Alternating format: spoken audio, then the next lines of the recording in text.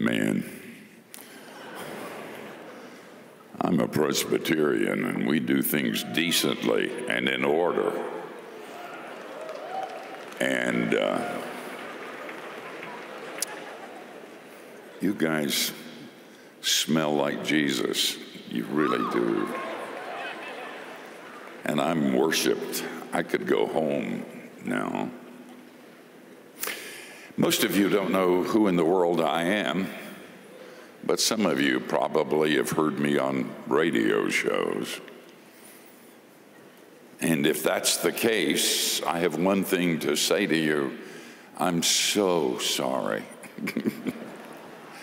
God thought it was funny to put this voice, which is a lot better than yours, in this body. And I'm old, too. I was in St. Louis recently, and a lady said to my assistant I had to come. She said, "Really?" She said, "I wanted to see what he looked like." My assistant said, "Well," she said, "I was greatly disappointed. I was expecting the Marlboro Man." And then I was in California. This young man, after I'd finished teaching, came up and said, "Dr. Brown, you're old." And I said, "I know that." And he walked off, and when he got to the side of the stage, he turned around and said, "I mean, you're really old." Thank you so much for having me. I've loved this time. It's been quick in and quick out, and it was nothing that I expected. God's doing something really good here, and you're very fortunate to be a part of it. I love your pastor. Well, your vice president for spiritual development. They don't pay him much, but they give him a good title. And his wife and the worship people, so good. For the last few months, I've been working on a new book. Whenever I do that, the angels laugh. My friends wince, but I'm going to keep doing it till I get it right, or get a bestseller so I can make a lot of money and say what I really think. Let me tell you the title of this book. It's How to Be Right Without Being Insufferable. How to speak truth to people that don't want to hear the truth. As you can imagine, over the past few months, I've been doing a lot of thinking about them. A lot of thinking about our culture, a lot of thinking about how in the world can we take the fire here, there. Let me read a couple of texts to you, and then we'll talk about it.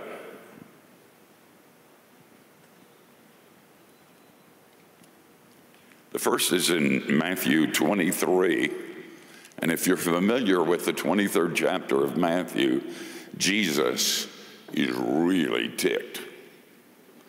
He says some of the most harsh things he ever said to anybody, and he said it to people like us, to religious leaders. And this is right before the triumphal entry into Jerusalem. And Matthew writes that Jesus said, "Oh, Jerusalem, Jerusalem, the one who kills the prophets and stones those who are sent to her. How often I wanted to gather your children together as a hen gathers her chicks under her wings, but you would not. See, your house is left to you desolate.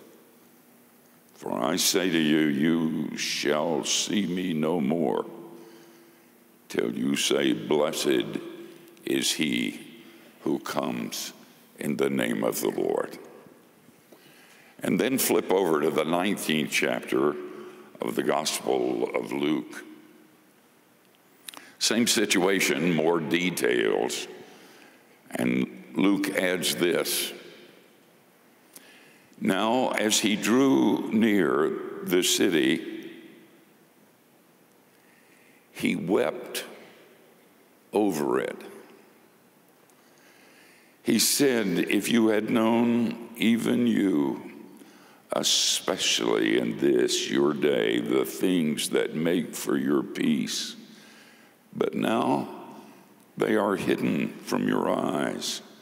For the days will come upon you when your enemies will build an embankment around you, surround you, and close you in every side, and level you and your children within you to the ground, and they will not leave you one stone upon another, because you did not know the time of your visitation. Then Jesus went into the temple, and he began to drive out those who bought and sold in it. He said to them, it is written, my house shall be called a house of prayer, but you have made it a den of thieves.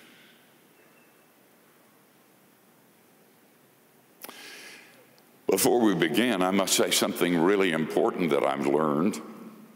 It's not politically correct, but it's true. We're right and they're wrong. We're right and they're wrong.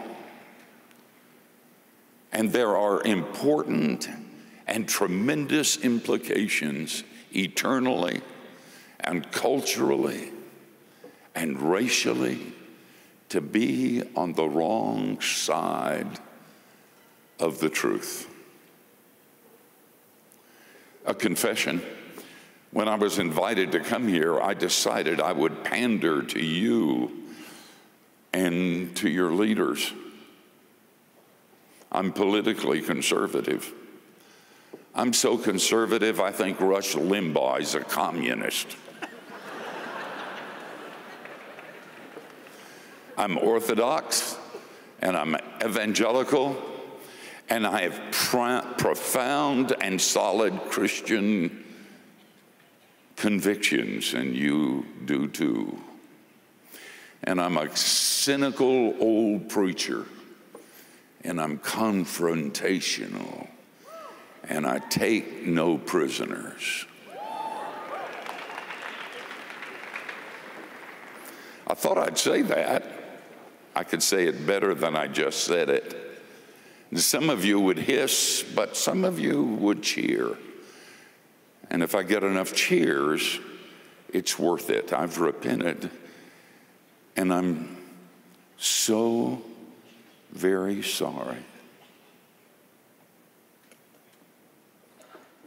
I don't know if you've ever read the novel, Wendell Berry's novel, Jayber Crow.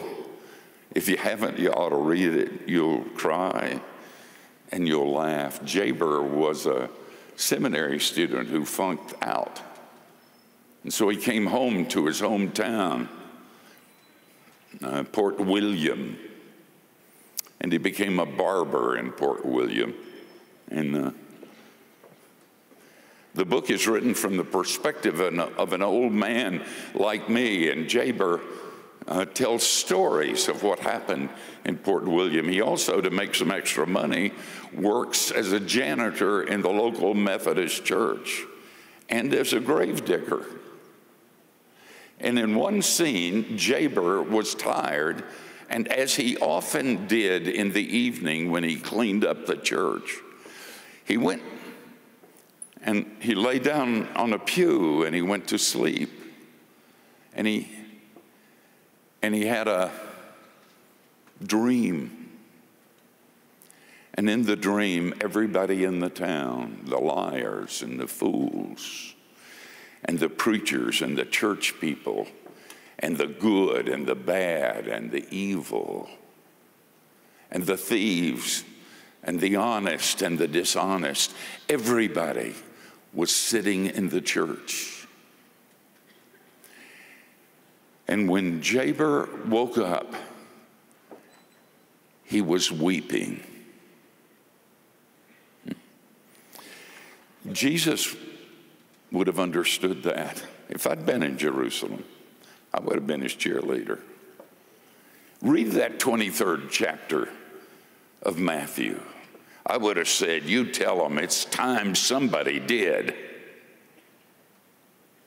And when he went into the temple and kicked butt, I would have said, you go, Jesus, you go. And then I would notice the tears. What's with that? What's with the tears? If you hang out with Jesus very much, you learn to see things through his eyes. You learn to feel where he feels, and you learn to be angry where he's angry. But let me tell you something. You learn to weep where he weeps. When you read this and you've been thinking about it the way I have the last few months, and if you feel as guilty and shamed as I do, welcome to the club. What about the tears? Jesus spoke truth. Sometimes it was hard and in your face. Sometimes he made a verbal, obscene gesture when he spoke, but he spoke truth, but always with tears. When we speak our truth and there are no tears, it's nothing but self-righteousness. My beloved friend is Tony Campolo. We don't agree on anything. Tony is my pinko commie friend, and I'm his right-wing reactionary friend. We did a television show on a network, the Odyssey Network, out of New York for a year. It took place on a set like a diner in New York, and we were two old guys debating every issue you can imagine. We did it because we wanted to demonstrate how you could disagree and love each other and be in the same family. And the thing I heard all over the country after a year of those television programs was, you guys really do love each other, don't you? And we really do. Tony said, I wouldn't. I'm a Presbyterian. But Tony said we could put our heads together and moon America without pulling our pants down. And recently, you may have heard Tony's changed his views on gay marriage. And a lot of his friends have left him, won't speak to him. He's not invited to a lot of places anymore. And we were to debate a couple of months ago, and he called me. And he said, Steve, you know I love you. And if you don't feel like you can participate in this with me, brother, I'll understand. And I said, Tony, are you crazy? I love you. You're my brother. Man, I never agreed with your wacky views before. Now, nothing's different. Of course I'm going to do this with you. And he got emotional, and he could hardly talk, and he passed the phone to Peggy, his wife. And I said, how you guys doing? And she said, okay, as long as we have friends like you. Tony was invited a couple of years ago to speak for a gay lesbian convention. A lot of people were angry with him about that. And he got up, and you know what he said to him? He said, I'm not here to tell you that what you're doing is right. I'm here to tell you that I love you. And what you're doing is going to kill you. And then he started sobbing. And he couldn't talk. And they gave him a standing ovation. What happened? Listen to me. The tears happened. I remember when I was a kid in high school, and I graduated third from the bottom in high school. I did awful, except in the history class. The teacher said on the day of the exam when I'd completed it, Stephen, you wait after everybody leaves, I'm going to talk to you. They left, and I sat there, and I knew I was in trouble. She came over to me, and she said, you're not living up to your potential. And I wanted to say, but didn't, get in line. Everybody says that to me, and I'm tired of it. And then she said, you can do, and she started crying. I didn't know what to do. I didn't know what to do, man. I'm just a kid. But I'll tell you something. I told her, stop crying. I'm going to make it better. And I worked my tail off. I can't say I became a PhD in history, but I want you to know I did really, really well. Why was that? Because of the tears. Oh, God, don't let us back off on the truth. But give us the tears, the compassion, the love, the brokenness. Jesus not only spoke truth with tears, he showed mercy with tears. Oh, Jerusalem, Jerusalem, how often I would have gathered you as a mother hen gathers her chicks, and you would not. We're called to show mercy too. But it's a different kind of mercy. Jesus gave grace and mercy, and we need it so desperately. Listen to me. Your sin, and by the way, you don't fool me just because you're a student or a faculty member at Liberty. I've been doing this for a long time, and I know you. Your sin is a gift that God gave to you when you know it. And listen to me, your obedience when you know it is the most dangerous place you live. Do you ever cry about your own sin and neededness? You ever cry about a Christian brother or sister's sin and neededness? Only then can you cry for a pagan world. I have a big thing for Israel. I spent some time there working on a book on anti-Semitism. And one of the things I've taught throughout my ministry is that when you witness to your Jewish friends, the first thing you should do is ask forgiveness for what's been done in the name of Christ. I got a letter a while ago from a lady, and she said, Steve, I've been listening to you forever, and I try to do what you say to do. She said, let me tell you what happened, and I blew it. I was on a plane with this lady, and she told me she was Jewish, and I remember what you said. So I said to her, let me say something to you that's important. Please forgive me for what's been done. And she said, then I started sobbing. I couldn't stop crying. And this Jewish lady started patting me on the back and saying, honey, it's going to be all right.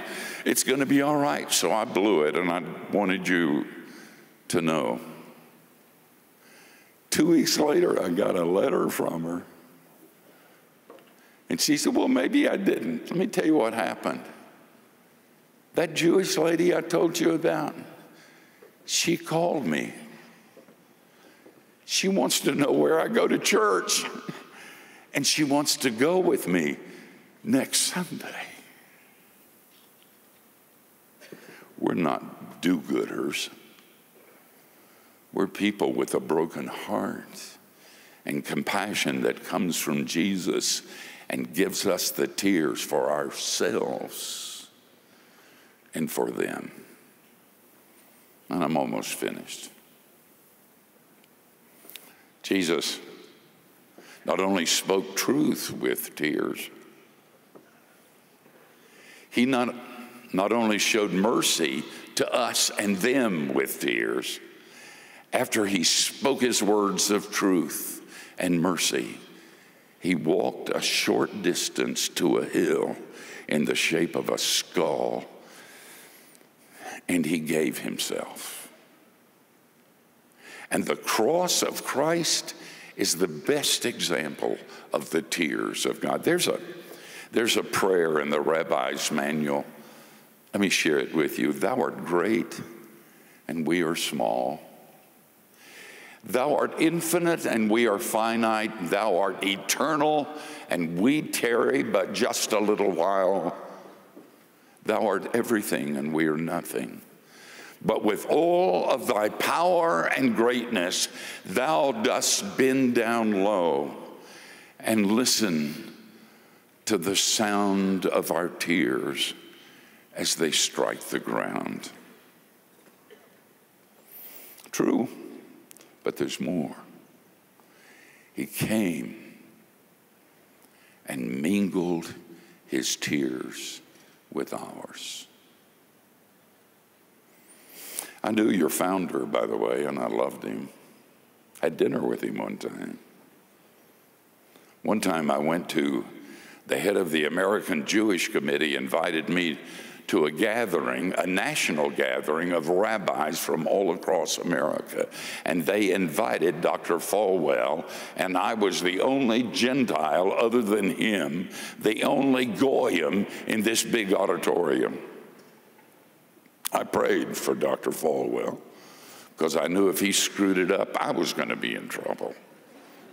And the rabbi, you should have seen their body language, like they're not very happy at all that he showed. It was at the Fontainebleau in Miami. And they're not happy at all. And not only that, he was picketed when he came into the place. And he was very, very tired and worn out. And he got up and he gave his speech, and then they had a question and answer period. And one of the rabbis got up and said, Dr. Falwell, what do you want from us? And he said, I don't want anything from you. I have everything I need. I have come here to say I love you. And even if you don't love me, I'm still going to love you. I came here and I'm tired. I came here to say I'm going to be your friend. And even if you don't want me to be your friend, I'm going to be your friend. Smells like Jesus. Sacrifice, tears, love. Let me tell you a story, I'm finished. Ken Smith is a friend of mine. He's a Baptist pastor, and he's an old guy, old white guy like me. We meet once a year around Christmas just to make sure that one of us hasn't died. And we're both cramming for finals. 2 years ago, he was telling me about an African-American pastor friend of his. And you would know his name, and I would know his name, but I can't remember. He's very famous. And he's my age. And Ken said, we were having lunch, and I said to him, what are you looking for when you get to heaven? Looking for the trumpets and the music and the joy? And he said, well, yeah, sort of. But what I'm really looking for is so I can be there and watch when my Jesus picks up the church and shakes the church in the face of Satan. And Jesus will say, that's all I had. That's all I had. And I still kicked your butt. I love it. And he will. With our sin and our silliness and our shallowness and our need, he will use us in a world as long as we don't forget about the tears. You think about that. Amen.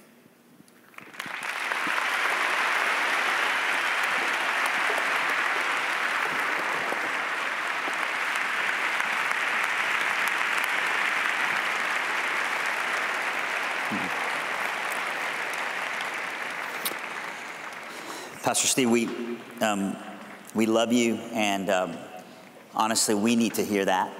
Every single one of us need to hear that, and we're so thankful for that.